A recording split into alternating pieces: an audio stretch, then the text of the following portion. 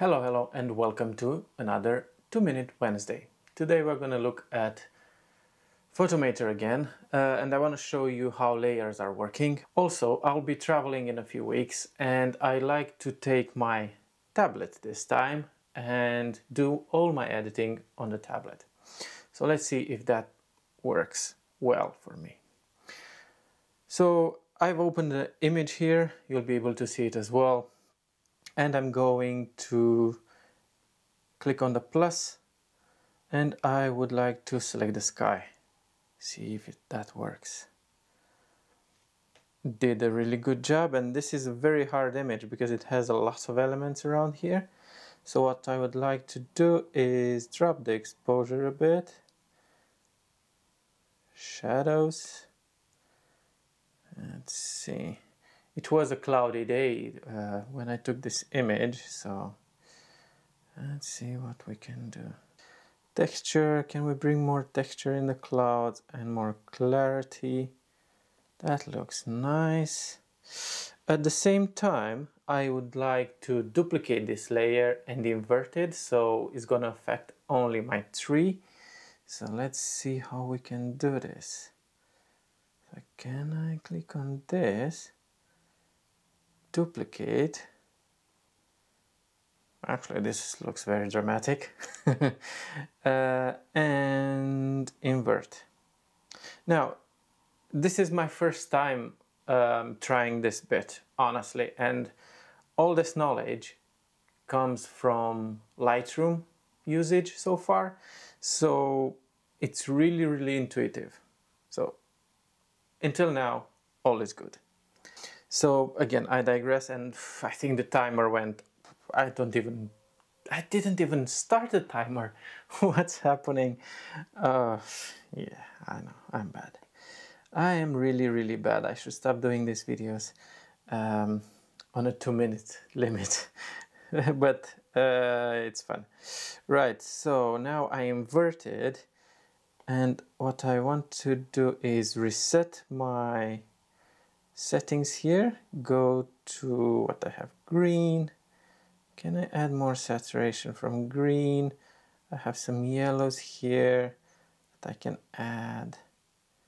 And bear in mind, this was around springtime when I took this photo, so yeah, it's brightness. Let's brighten those colors. And again, bear in mind that I'm working on layers. Now the thing that I can do, if I'm overdoing it or I want to have the intensity, I can change the intensity of the layer itself. So you can see here before and after. I don't know how better you're going to be able to see it on your screens, but trust me, I can see the difference. And it looks really good. Another thing that I would like to try is I'd like to add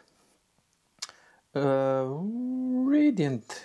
Okay, so try the old trick where here we jump the exposure a bit, so we mimic the sun, you know, coming from one side, so that's cool. Really nice, to be honest. I really like this. Can I move the history? I can move. Yeah, I like it. Can we up the temperature a bit? This is amazing. I love it. Let's crop this image. I think I would crop it. Okay. Let's straighten the image first, like this. I think I can more or less leave it like this. Or let's see what other crops.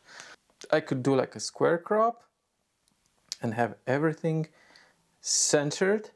I can do a 4:3 crop, which again, it will, you know, allow me to have more or less everything in frame. Or custom 16:9. This is nice as well, you know, keep it as a nice wallpaper. It has a lot of definition in the image. I really like it. Can I keep it as is? Use it as a thumbnail as well? Or with my face. I don't know, we'll see. Right, so it's cropped. I don't know what this ML is doing. Crop ML. So it randomly chose a different type of crop. Okay, okay. Let's keep it as is. 16 by 9. Okay. Not bad. I really like it. Okay.